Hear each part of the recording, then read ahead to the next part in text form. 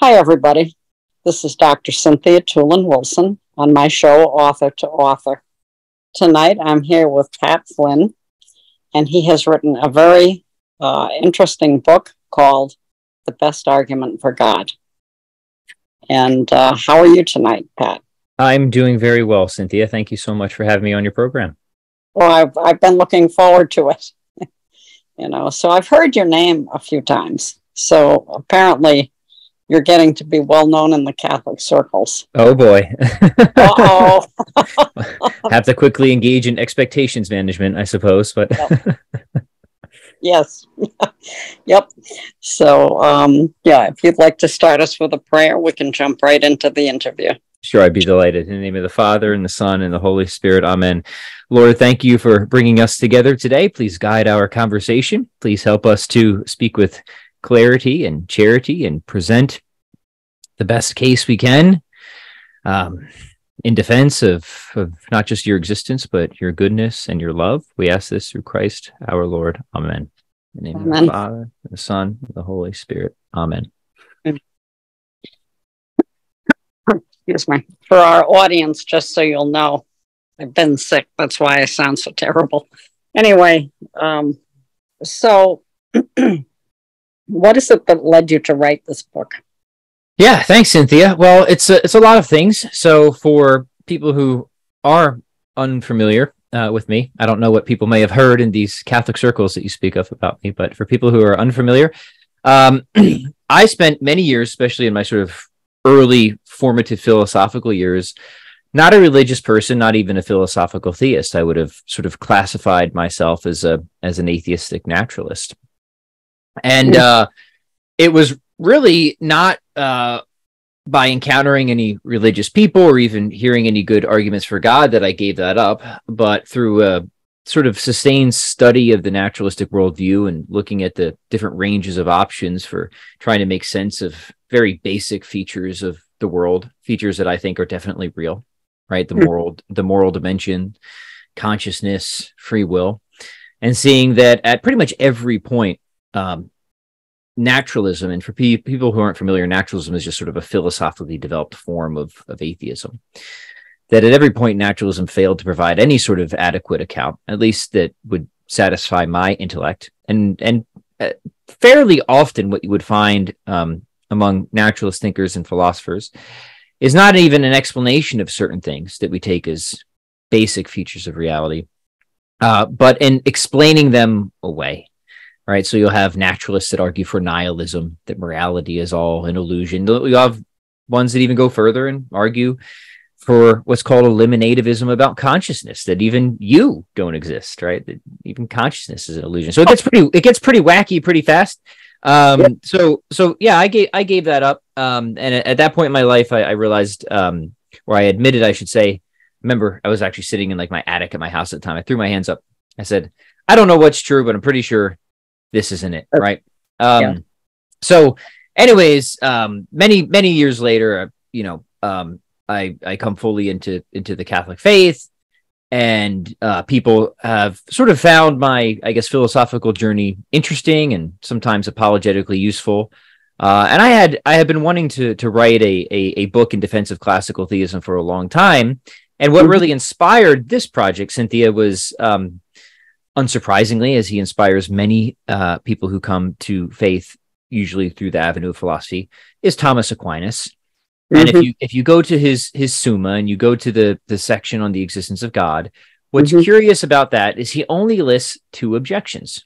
And this is curious because, Thomas sometimes has a whole museum of objections to positions, but for something like God's existence, which is a really big, important thing, he's only got 2. Right. And one of them is the problem of evil. Most people are familiar with that. If God, then why so many negative states of affairs? Very important question. And I have a lot to say about that in the book, but it wasn't what inspired my book. It was actually the other objection, the one that I think doesn't get as much attention. And that objection is something like this. It's essentially, hey, the principles of nature are enough. We don't actually need God to explain anything. And the interesting thing about this objection is it's sort of probably the objection I would have given if you would have asked me, why I was inclined to naturalism way back, I wouldn't have articulated it the same way as Aquinas, but I probably would have said something like, science has got this, science can do it, right? We don't need to go beyond the science, and science doesn't say anything about God. But other naturalists might formulate it as follows. They might say something like this, Cynthia. They might say, hey, if two theories explain just as much, believe the simpler theory. Well, guess what? Theism and atheism, they're on an explanatory par, but atheism or naturalism is simpler. So let's go with that. And I like that objection. It's not a positive disproof of God, but it's supposed to be a good reason to prefer naturalism over theism as a sort of philosophical paradigm. And what I wanted my book to be was not just a dismantling of that argument, but a reversal of it. So my entire thesis is essentially this: naturalism can only explain some, but not all of what theism can, but only when strapped with vastly greater complexity. So believe theism. And then the whole project of the book is just lining up all the explanatory targets that I think a worldview needs to explain: contingency, consciousness, morality, stability, order, and indeed suffering and evil.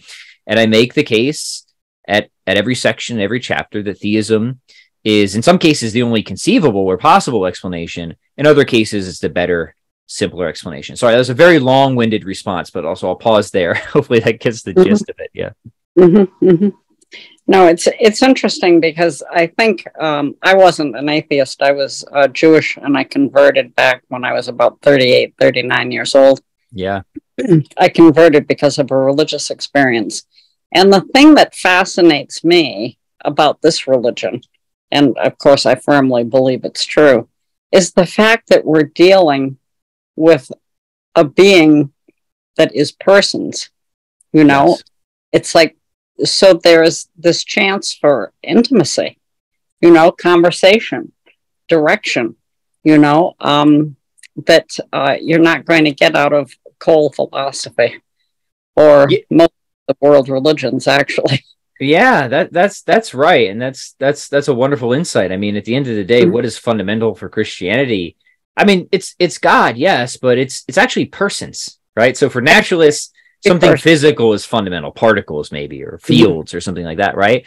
But for Christians, it's persons. Persons are fundamental. It's a remarkable thing to think about, right? And then we can ask, well, can philosophy get you there? I don't know. Probably not. It can get you to, the God of the philosophers, the purely actual reality. But can it get you to the Trinity of persons? Aquinas thinks not, right? He thinks that that's something that God needs to sort of reveal to us. What philosophy can do is just kind of take down objections to it to show that it's not absurd or it's not incoherent. But I think your point is remarkable in the sense that, to me, anyways, once you kind of stumble upon that, it's an invitation, if you will, right? It's an invitation in a way that the God of the philosophers not exactly sure what to do with that, right? And neither did Aristotle, really. He never thought that we could be friends with his God, at least, or anything like that, right? That would almost be beneath the Aristotelian unmoved mover to come down and want to be intimate with us in any sense. So I think that's insightful, because even though a lot of the classical philosophy inspired me, the fundamental sort of notion of relationship, or what the end of the human sort of nature is radically different in the Catholic worldview than it is the pagan worldview. There's no doubt about it. Yeah.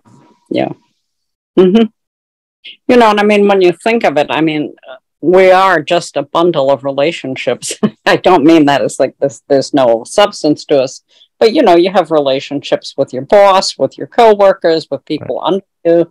You have relationships with your spouse, your kids, your parents. I mean, that's all we do. We have relationships. And, so that, of course, I think is because we're made in the image and likeness of God. So, I mean, God has relationships. He is relationship. Father, Son, and Holy Spirit. Yeah. And that just fascinates me. One of my great inspirations is Father Norris Clark, if anybody is familiar with him, and his whole analysis of existence is just to be in relation, right? A substance is just to be in relation. And I think that's right. And I think it is a sort of a mirroring of the divine image at the end of the day, right? So Yeah, persons are fundamental, and to be a substance is just to be in relation. I totally agree with all that. Right. Mm-hmm. Mm-hmm. And you know, we look for that all the time. I mean, it's like even with other creation, you know, it's like I have a gigantic Angora cat sitting here. Wow, really? Oh yeah. I'd like to see that.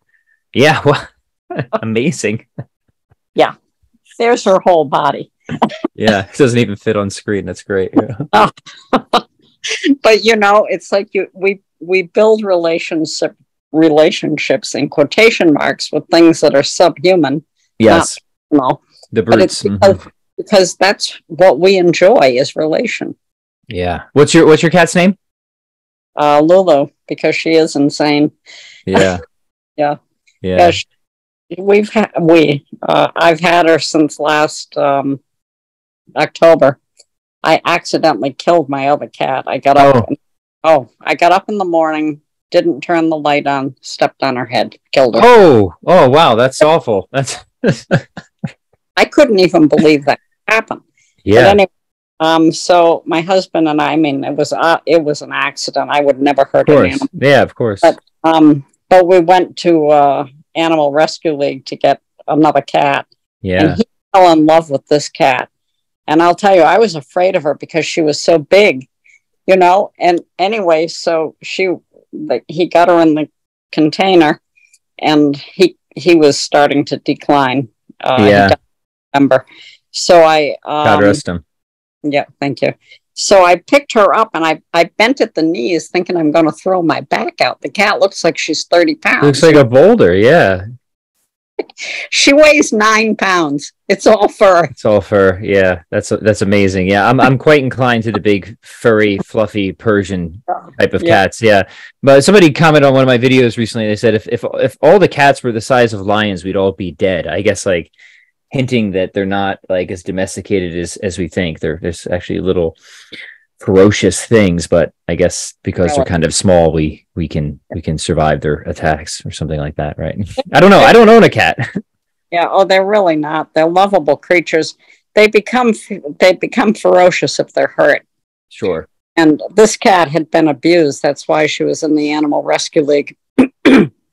So it took a while for her to calm down, but she loved my husband. And after he died, you know, she would stand by his closet and scream, looking for him because she could smell clothes, but she couldn't find where he was. And it's like, you know, so I mean, I know that she's not thinking like we do, but it's kind of interesting to see how she bonded with him. Yeah. Yeah. It tugs at the heartstrings too, doesn't it? It does. Certainly does.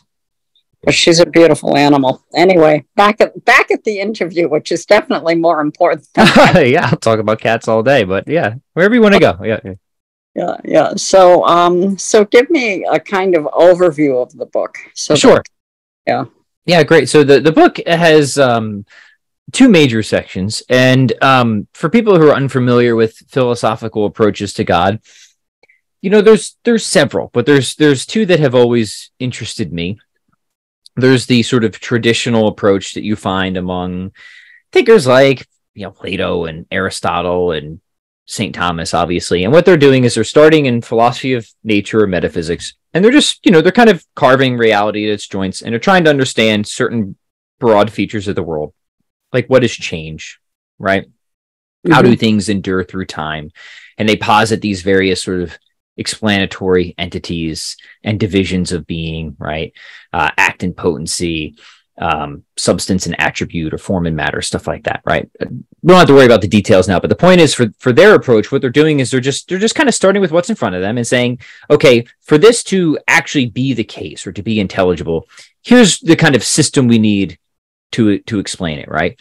And then to hold that entire system up, for that entire system to be there, we need this other thing. And that other thing is God, the unmoved mover, the purely actual reality, so on and so forth. So a lot of the traditional philosophers are starting with, they're running what are called metaphysical demonstrations sometimes. They're starting with some very basic, some might argue undeniable feature of experience, such as there are changing things, or there are composite things made of parts, or there are contingent things. And what they'll argue often through a complicated chain of reasoning, but often a very impressive one, is that if there are going to be changing things, there has to be at least one unchanging thing, right, to explain it. If there are going to be composite things, there has to be at least one ultimately absolutely simple thing to explain it. If there are going to be contingent things, there has to be at least one ultimately necessary thing, something that could not exist, to explain why there are any of these contingent things at all. So for the traditional philosophers, you kind of see that if they argue if the world is going to actually make sense, if it's completely intelligible, if we can get a sort of explanation of everything, then we're going to need to make a pretty profound category shift, right? From the changing to the unchanging, from the composite to the simple, from the contingent to necessary. And then through another chain of reasoning around like what a necessary or absolutely simple thing would be, they sort of tease out the divine attributes and argue that something like that would be primary in the order of causality. It would be one and only one. Its nature is such that it couldn't be multiplied. It would be unchanging, eternal, outside of time, omnipotent. It would be the being that can bring about all possible realities, but itself is uncaused, so on and so forth, right? So call that the traditional approach. This is where you kind of start, again, in philosophy of nature, metaphysics, and you argue through a deductive chain to the unmoved mover, or the unactualized actualizer, or so on and so forth. I've always liked that approach. It's a bit complicated, but I think it's a very forceful approach, and it also gives you a very philosophically refined understanding of God. So I develop one of those arguments in the first section of my book, mostly concerned with contingency, but also taking in considerations of compositeness, to get to, I argue, a classical theistic perspective. But then what I do in the back half of the book is I actually shift methodology. And this is where there's a more contemporary approach to the God debate. And this is where philosophers engage in sort of inference to the best explanation or worldview comparison. And what they do is they essentially craft a worldview hypothesis. And for your listeners, a worldview is just sort of a philosophical big picture of everything, right? And they'll say, okay, this is my hypothesis, and this is sort of the root theory. Now let's be scientific about it. Let's go out and like compare these rival hypotheses and see which one better predicts or anticipates the sort of, broad features of the world that we think a worldview needs to predict or anticipate. Things like contingency or consciousness or morality or, evolution and suffering and pain and all that, right? And and then they'll make the case, depending on what theory they're attached to, of why they think their theory better explains certain data than others, and why it has other theoretical virtues of being not ad hoc and simple in the relevant respects, and so they kind of go back and forth over that, right? And the two primary competitors I'm concerned with are, of course, theism and naturalism. But anyways, you have philosophers that kind of do it one way or the other. But my thought has always been, well, these approaches can certainly be harmonious. There's no reason to go just in for one.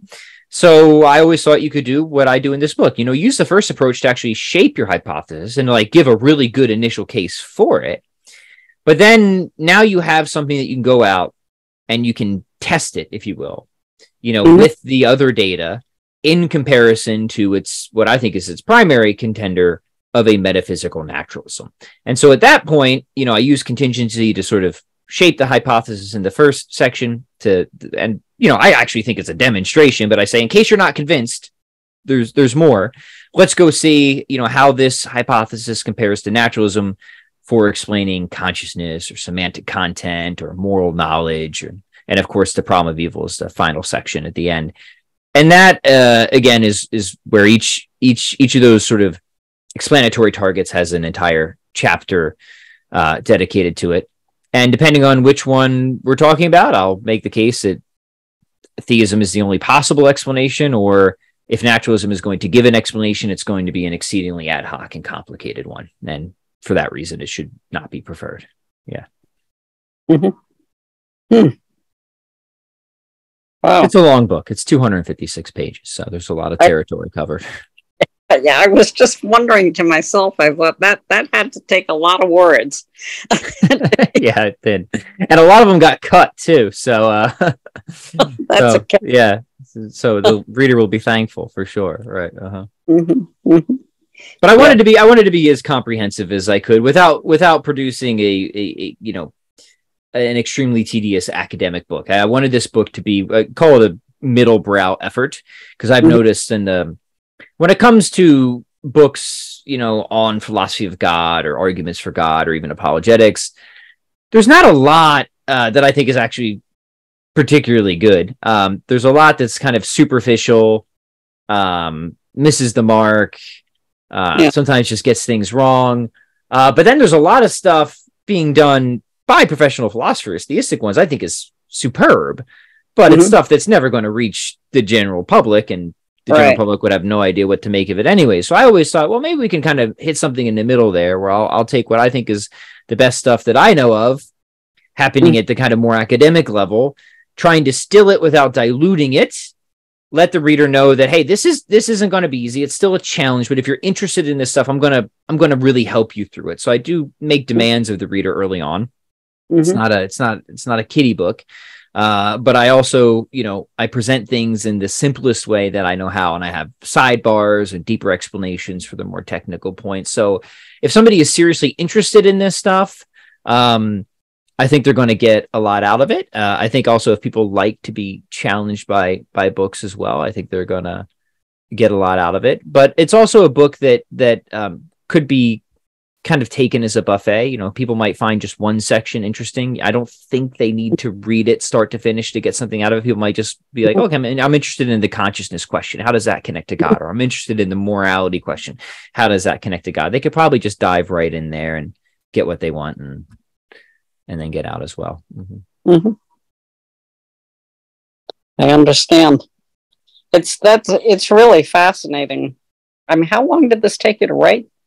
Yeah, it's been a long project. So, not counting all the false starts and stuff when I was initially brainstorming and just trying to get ideas together before I even pitched the book. But, once the contract was signed and all that, probably about a year and a half, I would say, and like I said, a lot was cut as well. So, and rightfully so, and rightfully so. It was long enough. So there was more in there originally than made the final cut, but who knows? Maybe we'll get the extended edition at some point. The director's cut. We'll see how the original does first. Well, I think it's pretty normal when you write, because you want to get every idea down and you want to give it its justice. But ultimately, a lot of those things aren't going to be interesting to every reader. Ain't that the truth? Yeah. That's so true. Yeah, I have to stop being so selfish when I write these projects, because of course I'm inclined, as you just mentioned, to always write about the things that I'm most interested in at the moment, and sometimes those are very obscure objections, right? Like in the tall grass of metaphysics, and just even if I think they're important, they're not always immediately appropriate for most people. So that's why having a good editor can help a lot. Brings you back down to earth for sure. That's the truth. I wrote my memoir and I had a friend read through it. And she chopped gigantic pieces out, but it was a much better book for that. Yeah. And that's hard to do too, because you get attached, of course, to your writing and your projects. And sometimes you might think, I did think that in the book. I nailed that objection. I crushed it. But then the editor's like, this shouldn't actually be in here at all. Like, that hurts, but you're right. Take it out. Right. Yeah. Well, that's how I felt. It's like, let's take out these 5 years of your life. It's like, wait a minute. I'm kind of yeah, memoir is a little bit different because that's even more personal. So I'm sure that's probably a bit harder to let go of something from a memoir than a philosophy of God book, to be sure, right? Yeah, but it is. I don't think any book. I mean, there are people that are geniuses and can write things that probably don't need much editing, but the majority of writers need someone else to look at the work, because we think we're communicating exactly what we want to, but it might not be understandable to someone else. That's one of the reasons that you have an editor, It's like, does this across the way you want it to, or clearly, you know, so. Yeah, and there's the problem of knowledge too, especially, you know, the more specialized you become in a certain subject area, right? The more you forget how much you know compared to most people. And not to say, it's not to say that other people are stupid. It's just that this is your area of specialization. And so you forget that. And then when you start to try to communicate it, there's such a chasm between you and them that the communication can become almost impossible, really. So you really do need somebody who is not a good editor, but hopefully actually doesn't have that level of knowledge that you do. So they can flag it for you and say, okay, I have no idea what you're talking about here, right? You need to write this entire section, right? Unfortunately, I did have such an editor. He was a very smart guy, but also not, you know, specialized in this area. So he's really helpful to have somebody like that on the team. Absolutely invaluable. You're right. So what are you going to do now? Are you going to write another philosophy book, or? Hopefully not anytime soon. No, I mean, as I'm sure you know, for I don't know how many years it took off my life, but I imagine that it took some good number of years off my life writing this book. They're very painful. Exceedingly painful, and this isn't my first book. This is my fifth or sixth book, something like that. So yeah, and you know, at the end of every one, I always swear I'm never going to do it again. You know, this is it. And then, you know, 6 months later, I've begun the next one because I can't help myself. So no immediate plans to write another book, but knowing my personal history, I'm sure some idea will pop into my mind, or I'll get bored 2 weeks from now and I feel like I need to do it again. I don't know what it would be on at this point, immediately anyways, because the nice thing about this book and the way that it's set up, you know, the way that it's kind of framed as a worldview comparison book, is it really allowed me to treat a lot of different positions. And there were some areas, you know, going into the book, there were some areas that I felt really good on. There are areas in natural theology that, you know, I've been in that area for years. I feel like I understand the literature really well. You know, those sections were fairly easy for me, but there were other sections of the book that, you know, I have a general understanding. For example, philosophy of mind. But, you know, I didn't want to just present my general understanding. I wanted to do a good job. So the book really forced me to go a lot deeper and to do, you know, some heavy research and to kind of, you know, kind of catch up to where I think the contemporary debate is and this or that. All that being said is that the book allowed me to kind of explore in terms of, you know, philosophy, religion, all the stuff I'm interested in, right? I didn't really have to leave anything else. So it's not like, oh, now I got to go write a book on this. I mean, this book, maybe another book could allow me to expand on certain sections and make a book out of something that was just a chapter. But this book was very self-indulgent because I got to explore, you know, all the stuff that really interests me and has interested me for a long time, you know, whether concerning, you know, the human person, the nature of the human person, morality, consciousness, and of course, you know, cosmological reasoning arguments for this is God, this or that. So, yeah, I guess if I were to do anything after this, it might just be to take a particular section of the book and further develop. Maybe the one on the problem of evil, because that's a very long one, and I still don't think I said everything I wanted to say in that section. So I could see that being a future project at some point. But for now, of course, the plan is, you know, once the book's about ready to launch, the publisher always puts you on the rounds to promote it. You got to sell the thing too, unfortunately, right? You can't just write it. So now I don't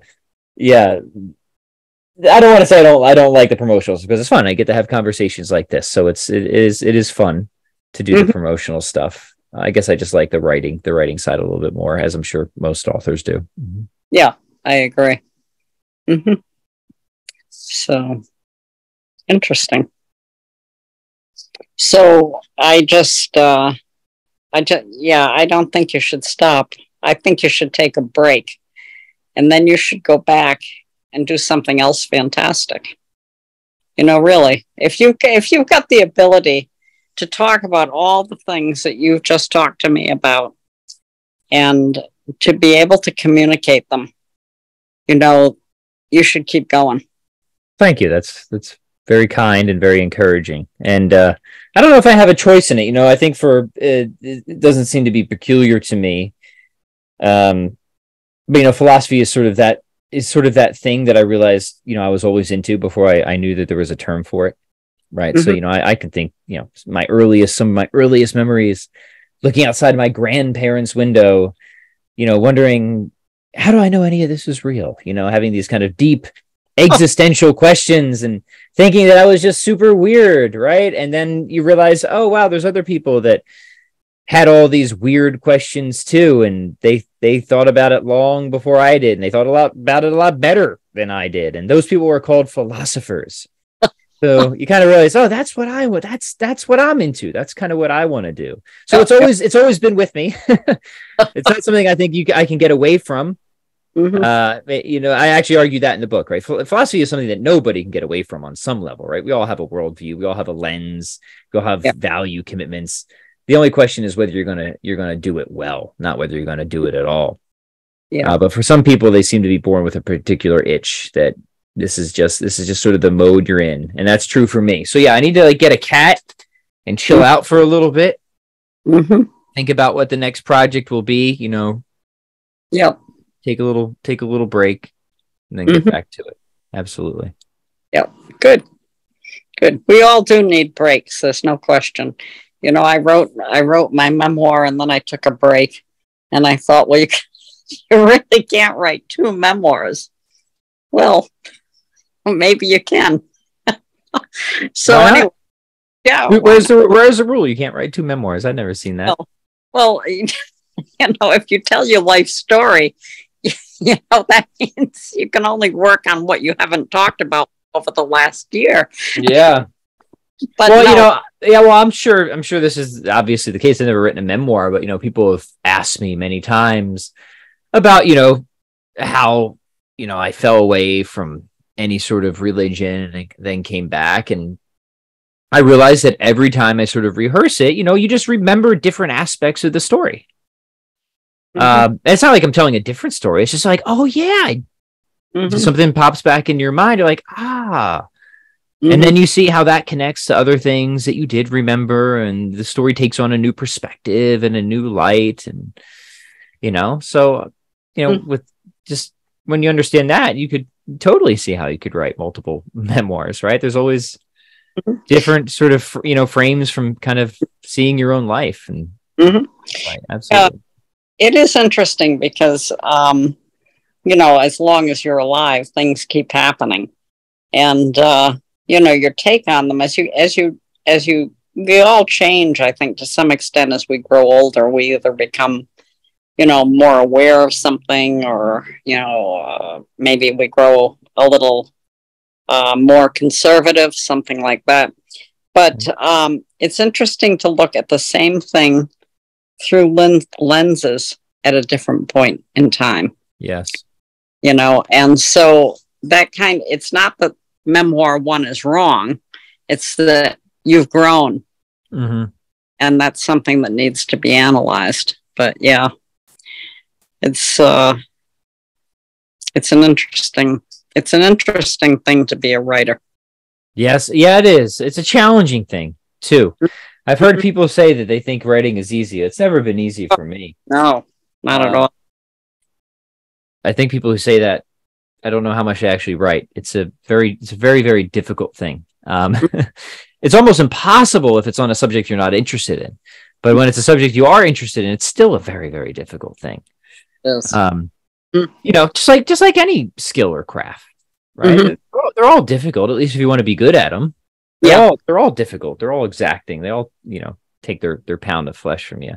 Yeah. But I guess we feel that it's worth it at the end of the day to try and make that contribution. Mm-hmm. Mm-hmm. It is. And I think we wouldn't be happy inside if we didn't. Yeah. In some ways I think that the things that we do, there's a difference between working because you need money. Right. And for fulfillment. Yes. I think the people that work all day and then come home and sit down and work at writing, something like that, it shows that dichotomy. You know, there's something that you need to do for money, and then something else that is entirely just like stuck in your soul and heart, you know. I know it. So, you know, it's an interesting thing.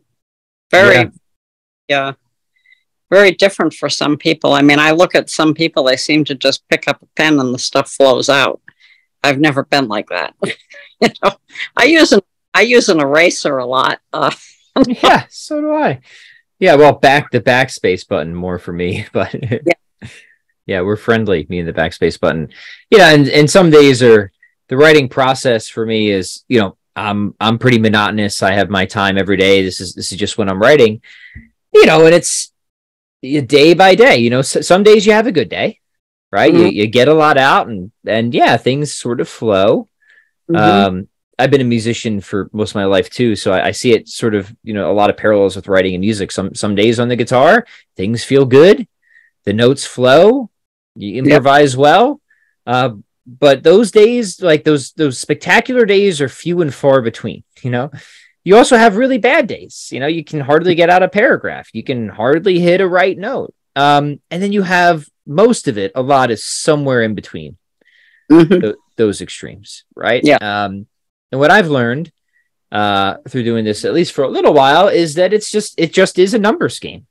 You just show up every day and you put in the effort, and you rejoice when you have those great days, and you just accept when you have the bad days, but you just keep pecking away and you keep plucking away, or whatever you're doing. And if you're just consistent at it, that's how you ultimately, that's how you get it done. Right. Yeah. I agree. Yep. It's kind of like, sometimes I hate the typewriter, you know, but in the end, it's your friend. Right. Yeah. Some days you look for every excuse not to go sit down and start doing it. Right. Yeah. I've got to do this, got to do that. Right. Laundry. No. Just putting off what you know you need to do. Right. I love to do the dishes. Yeah. Right. Yeah. Anyway. So. Well, when you do write something again, like your next book, make sure you talk to Sebastian so that we can do another interview. Yeah, that would be great. I've really enjoyed this, Cynthia. Thanks a lot for having me on your program. Thank you for being on it. So I've enjoyed it too. Because sometimes people click. It's awful when they don't. And you're on film, you know. Oh, yeah, I get it. Yep. But we click. That's good. So anyway, but yeah, make sure that you let Sebastian or me know if you write something, or when you write something else, and we'll do another interview. That sounds great. I would enjoy it very much. So would I. Great. Well, thank you. Make sure I say a prayer for your health and your asthmas, that you're doing better now. And yeah, I am. I'm still taking albuterol. I'm going to turn into an albuterol chemical, I guess. Sure. Yeah. Albuterol. But other than that, I'm okay. Good. Yeah. So if you'd like to close us in a prayer. Yes, absolutely. In the name of the Father and the Son and the Holy Spirit. Amen. Lord, thank you for bringing us here together for this conversation, and for just the wonderful opportunity to hopefully articulate, you know, some of the, I think, very good reasons for faith, for belief, and obviously, importantly, for hope as well. And please bless the listeners as well in their lives as they continue to search for and better understand your truth. We ask this through Christ our Lord. Amen. In the Father, Son, and the Holy Spirit. Amen. Okay. Well, thank you very much for the interview. I really enjoyed it. Thanks, Cynthia. Yep. We will talk to you again sometime. Take care. Take care.